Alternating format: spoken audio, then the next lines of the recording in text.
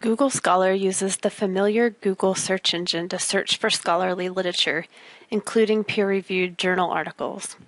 Now you can set up Google Scholar so that you can easily access the full text of many of those articles through the COCC Library's online journal subscriptions. You can access Google Scholar most easily by doing a Google search for Google Scholar. Here's what happens when you use Google Scholar without linking it to the COCC Library's resources. Enter your search terms, and you get a list of results. If you take a look at this first result, it just links you to the summary of the article. Although there's a link to the full text,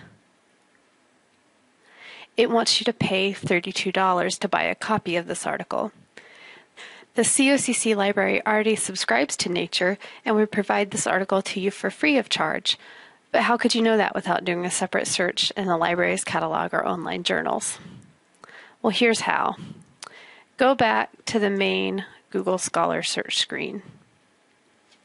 Click on the little icon that looks like a gear by the word Settings at the top right of the screen. This opens the Scholar settings. On the left menu, click on the option that says Library Links. In the search box, type COCC or Central Oregon Community College. One of your search results will say Central Oregon Community College, full text at COCC. Click the box next to this option and the Save button. If you are using a computer on campus, this preference is already set. If you are using your home computer, you will only have to set this up one time, not every time you search.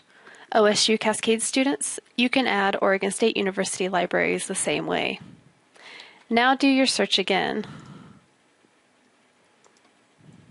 If the COCC library provides full text access to a resource, there will be a link that says full text at COCC.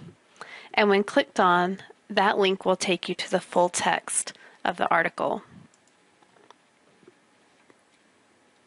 Even if there is an article that COCC doesn't have the full text for, it is still a lot easier to get it with your library link preferences set. This article, for example, doesn't have the full text link.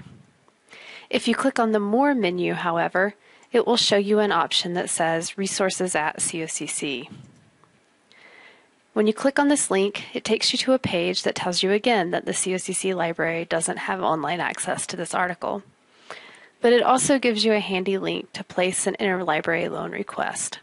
An interlibrary loan request means that the COCC library will borrow this article from another library for you free of charge. Just click on this link. If you've never used interlibrary loan before, you have to register for an account.